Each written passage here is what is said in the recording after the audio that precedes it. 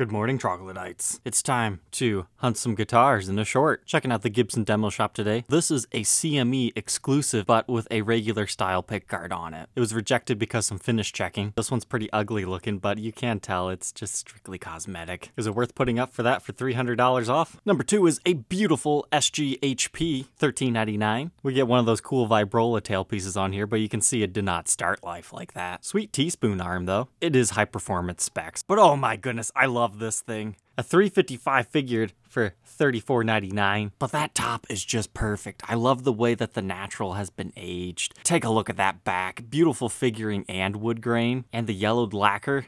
Yes, that is a must-have, but what is going on in the back of that headstock? Last one today is a graphite metallic demo 335. It might not look like much in these photos, but graphite metallic is actually a really cool finish in person. Okay, troglodytes, we'll catch you on the main episode later tonight.